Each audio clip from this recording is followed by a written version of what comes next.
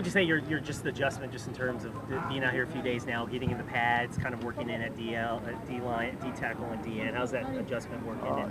It's been good. It's been good so far. Kind of expected it, knowing what my role is, and kind of just embracing my role. And it's been fun. Coach Ryan's been coaching me pretty good. Probably a good defensive line question, dude. How do you? This is probably the hottest day of camp.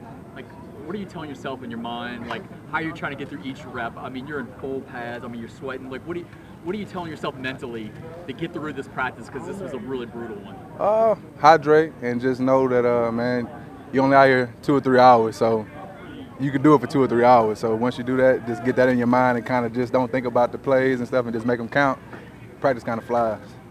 Compared to camps you may have been in the past, how business-like does it feel here? Because you know, this is an above-average team that has such high expectations. Definitely business, man. We come in and you know, you do it right, you do it right. And, you know, you do it wrong, you do it long. It's not trying to kill you or anything like that. We get in here, we get the work done, and we're done. We're off the field. So it's pretty business-like. I like it.